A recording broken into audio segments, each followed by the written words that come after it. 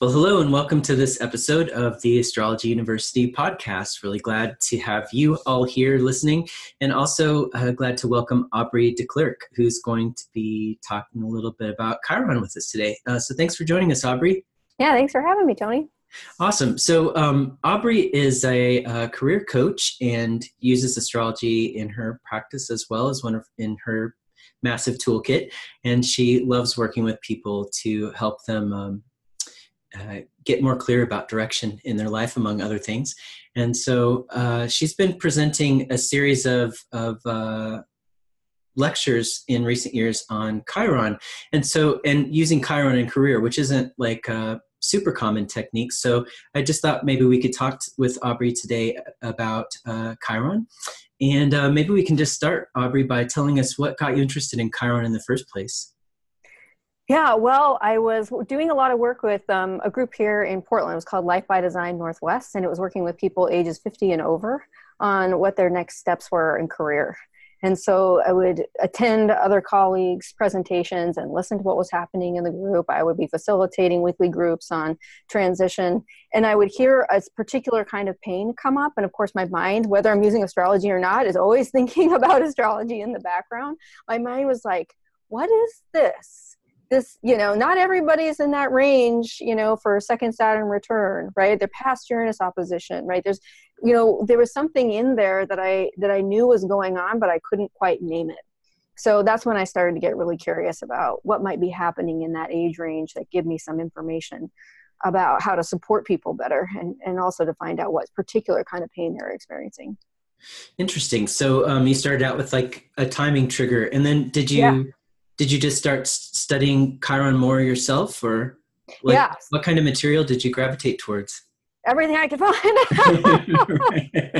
Right. So at that point I was like, because I had touched on Chiron in my chart in my studies with Emily Trinkus. And so it had stood out to me, and I was beginning to know mine. But just like all of us as astrologers, we don't lay our own chart and assume that that's the way it is for everybody else. Right. Sure. And that's the same thing about this Chiron work, is that it in career specifically, is super useful for some people and maybe not at all, depending on their chart for others.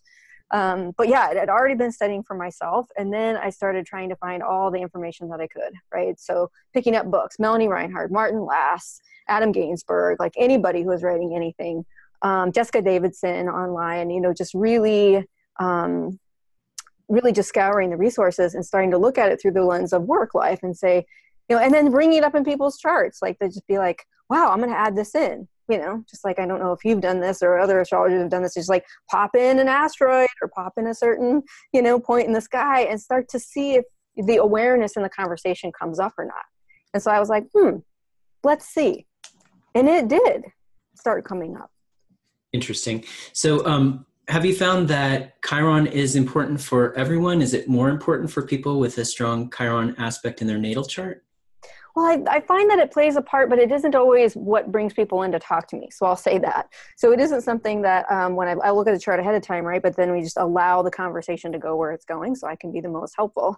And so I'm not going to try and make Chiron fit in that conversation. But a lot of times, I don't think it's unusual in this experience. A lot of people come and they're having an experience of it. And yes, it's prominent. And people can define what that means by prominent. Like I get all sorts of questions from them. It's like, I've been stymied by Chiron being retrograde, or, Chiron doesn't have any aspects in my chart, right? Of the main aspects, or it's heavily aspected.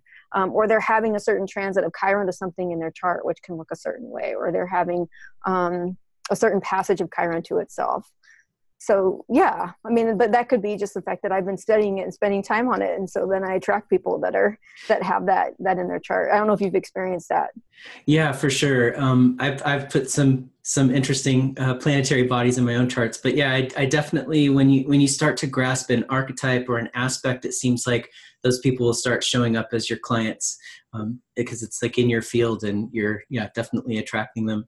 Yeah, I was thinking about that for your out of bounds research, right? Like it's like Yeah. Yeah. Yeah, it's funny. People always ask me if I have out of bounds planets, and I don't. My moon is at high declination. It's almost out of bounds. It's right there on the border there. But yeah. And how about you with Chiron? Do you have a strong Chiron aspect yourself? Yeah. Yeah. And I always tell people up front in my talks, just to be really clear about like why I'm doing this, and that it's coming through my own personal experience, and for them not to take that on, right? To really understand that like I come here with my own stuff around it. Right. And that we're all building this. I know that Stephen Forrest talks about like how new it is to all of us, right? So we're all building our understanding as time goes on. So I position myself as an expert, but position myself as someone that, also has some connections. But like for me, I have a cardinal cross that includes my sun, my moon, my Uranus, and then Chiron conjunct Mars. Interesting. Yeah, that's a good one. Yeah. So yeah, that's people in the background watching, going like, oh no. That's that's funny. I don't know if this happens to you, but I tend to attract people who have similar chart patterns in my, like, who reflect things in my own chart. And I do the same thing as you. I say, I don't know if you should listen to my advice on this particular thing because I have the exact same aspect, but here's what I've learned. So for what it's worth. What's so interesting about that is like we think about that Chiron dynamic, right? And we think about that and just even inside the chart, regardless of career or not, it's that notion of like where we have those senses of pain is where we have empathy, and that we're working on it and we do so much research on it or live our lives so much and reflect on it, that there's wisdom or at least benefit that we can give to other people. But I think that, as long as we're keeping the boundaries straight, that dynamic can help healing for everybody. So regardless of Chiron's involved or not, I think that kind of lens or perspective can be helpful and like supports just what you're saying, I think. Yeah, that's so well said. And I've found that myself because I do that caveat and it's a little joke and we kind of laugh together. But then what I usually find is that I'm surprised by what comes out of me, even as a teacher too, or as a counselor. Sometimes you can the way forward even if you haven't integrated it yourself, so you can still hold that space for someone. Mm-hmm. So you can still say for this is a terrible example, but I think we should probably stop drinking as much even though you haven't fully done it yourself, but you can convey the path forward to someone else even if you're not quite there yet yourself. So yeah, and that when I talk to people about Chiron is like this, like yay for you, ouch for me. Right? It's like you can super encourage other people to do it. You have no problem getting behind that advice, but when you try and take it for yourself, it's more painful. It's more tender. Right. Yeah, I remember my sister when I told her I was going to be a coach. She's like, "Don't you have to have your life figured out first before you do that?" I was like, "I sure hope not." Right. Yeah. And that statement, having your life figured out, I mean, that's just a funny statement in itself, isn't it? Yeah. But I see where she's coming from, right? Like that whole concept of like, that's why we have all these phrases that like resonate for me with Chiron, like doctor heal thyself and, all these things. Like we have and it's something to me that with the Chiron work that I do, yes, specifically with individuals, but also looking at a societal realm, is like we have a lot of pressure on people who are experts and tend to, me included, it can turn our lives over, whether that's a doctor or an astrologer or whoever, right? And say like, well, you're the expert, show me how to do it right. And this whole work with Chiron is very important, I think, in the sense of empowering oneself, not in spite of or ignoring or after you've totally healed a wound, but in the experience of doing that there's still value in that. Do you sense this? I've sensed something that I'm not sure if it's a real thing or not, but I feel like there's a shift happening culturally where we're shifting away from putting all our faith in experts. And I think maybe that has to do with the internet and access to information. And a lot of us are coming to our doctors, for instance, having already read some stuff about the condition that we think we might have. And we say, hey, I read about this or this symptom. Do you think that, this is a possibility? Whereas before we would just put all of our faith and trust in that professional. Yeah. And I think it's a good thing. I've gotten myself online, like trying to diagnose myself and got myself really worried about stuff that isn't even true. But like for me to have a relationship with my doctor, my naturopath, and be able to go in and that she believes that I am a partner and I know my body best, right? But that she has some knowledge, a lot of knowledge that I don't. Right. So I have my personal experiential knowledge and she has a lot of knowledge as a doctor. I think about that just in difference generationally.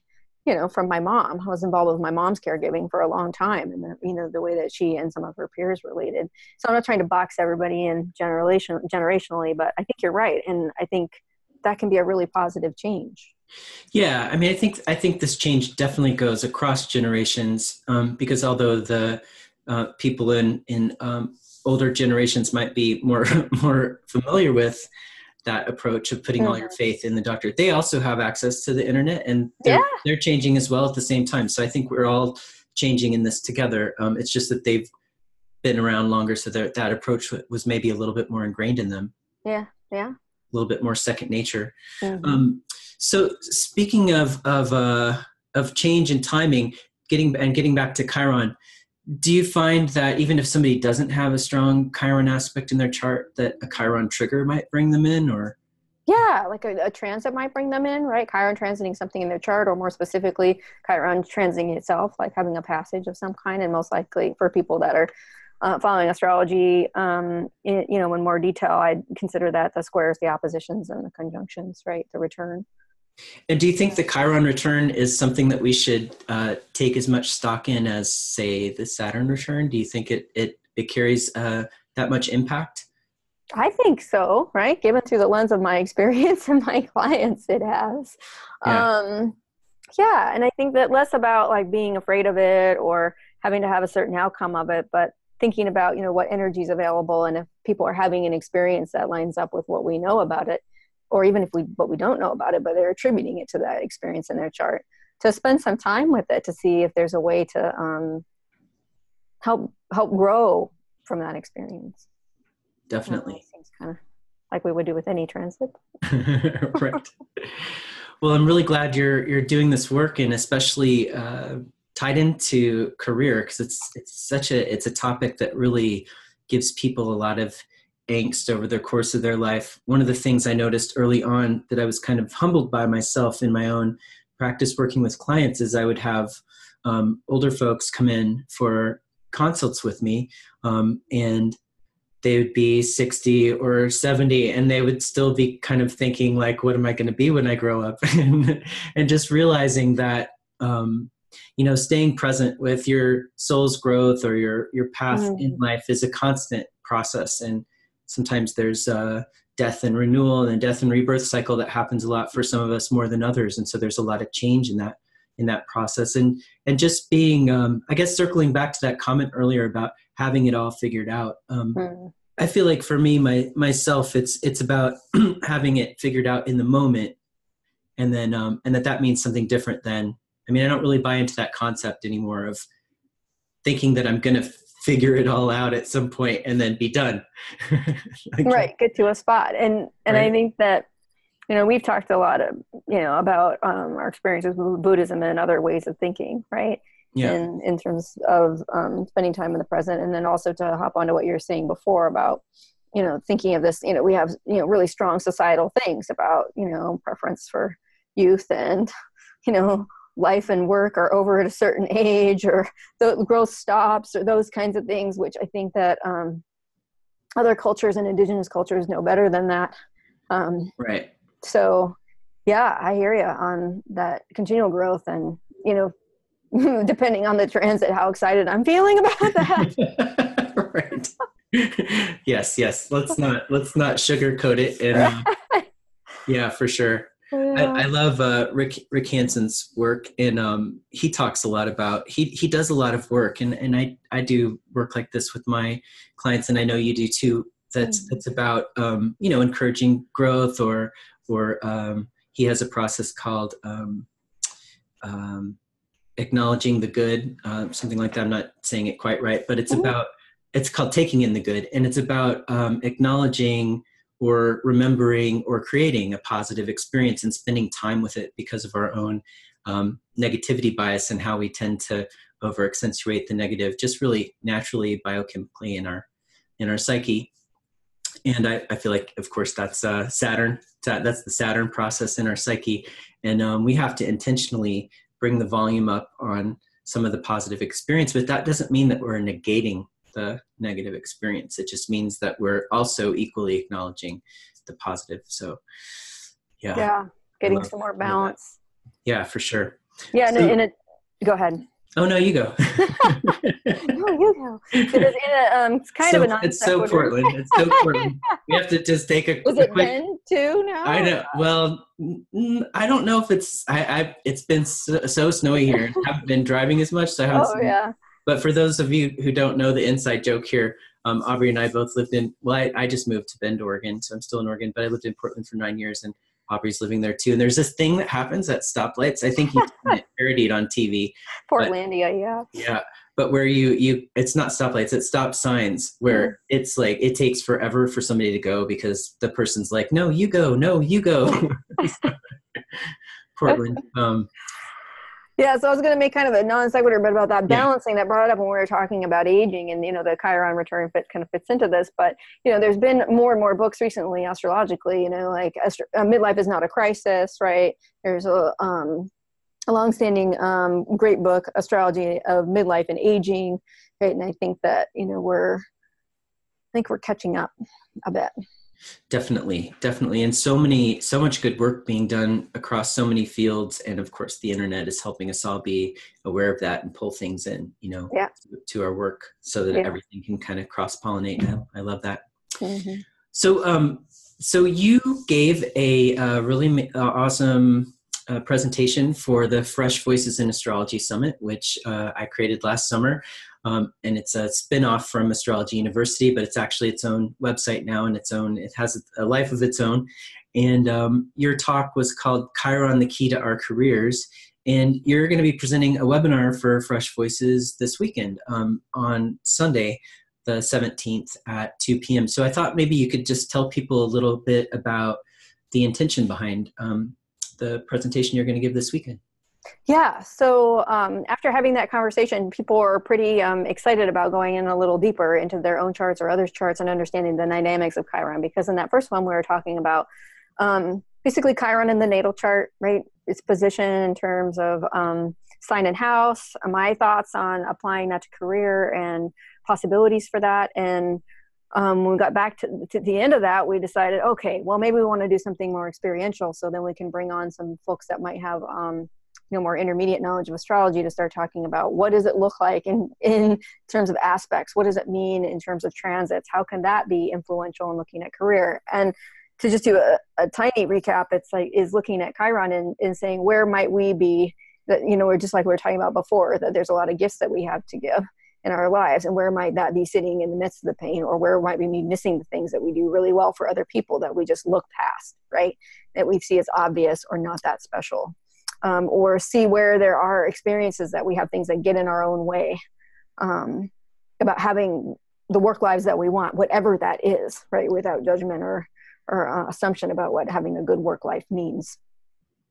So what we wanted to look at this time was to spend some time interacting, having conversation with people. So 3 people have volunteered to have their chart as an example, and we're going to have a group conversation. I'll do a little upfront recap about the dynamics about Chiron in the chart, and then go into mostly conversation and group interpretation, and mostly this idea of trying it on for people to see if it is something that they that for themselves, or if they are reading charts for other people. Because a lot of people have told me and being like, Chiron's really interesting, but I still am like having a little trouble getting my arms around it or getting it.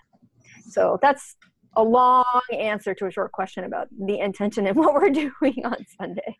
And I think I'm hearing Melanie Reinhardt's voice in my head because she just did a Chiron series for Astrology University. And I think if she heard that person saying, I'm not quite getting it, I think she might say, well, it sounds like you're actually on track. Right. It's kind of hard to get it, Yes. And then she actually spent really 3 webinars trying to describe what it means to get Chiron and how that's kind of a complex thing in and of itself. And I thought she did a wonderful job of kind of describing that. And again, about that thing, how we attract what we're interested in or studying. Like 2 days after that webinar series, one of my clients wrote in this really detailed story that was, you could just hear Chiron coming through the story. so strongly. And of course, looked up and she's having a massive major Chiron transit as part of this. And yeah, so really, really interesting correlations there. And it's not something that you can just, describe in a bumper sticker phrase or a sentence or even a couple of keywords. It doesn't the archetype doesn't really lend itself to those kind of descriptions. Right. And I think one of the things that Melanie does so beautifully just in general is like make sure that we're not just in our brains about it, right? Like, astrologers have a tendency, we want to sharpen our brains on each other and, think, and let's, calculate and, interpret, and the bringing it into a feeling experience, right? And in language that, invites a feeling experience. So she did that through meditation and different, and then just her way. I think for me, her way does that for me.